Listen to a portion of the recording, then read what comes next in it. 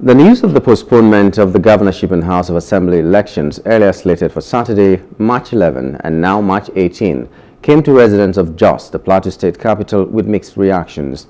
While some residents say the Independent Electoral Commission will need more time to prepare, considering limitations and other delays, others think this postponement is costly.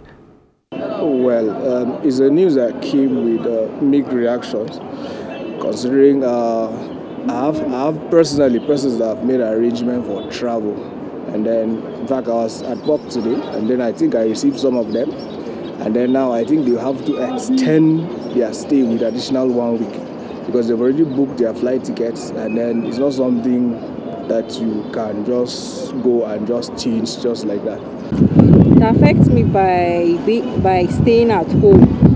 Instead of me to graduate in the next 3 months, I will not be able to graduate in the next 3 months, and so it has affected me. If it will enable them to prepare well and conduct a free and credible election, it is a welcomed idea. And on the other hand, it has affected a lot of people. For instance, those that plan to have their wedding next week Saturday, it has affected them. Then for students on holiday, it has also affected them.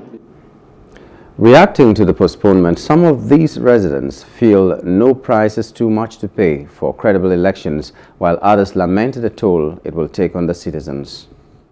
Well, the argument has been with regards to Beaver's configuration. They must have thought of that and put that into play before even the presidential election to avoid issues like what I just said.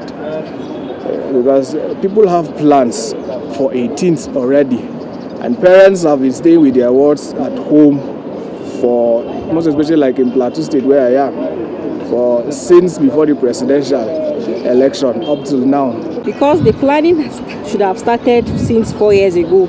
Something that they were unable to achieve 4 years ago, how would they be able to achieve it within 1 week? So I don't think it will help them serve us better. And now, how are we sure that the INEC will conduct the election next week?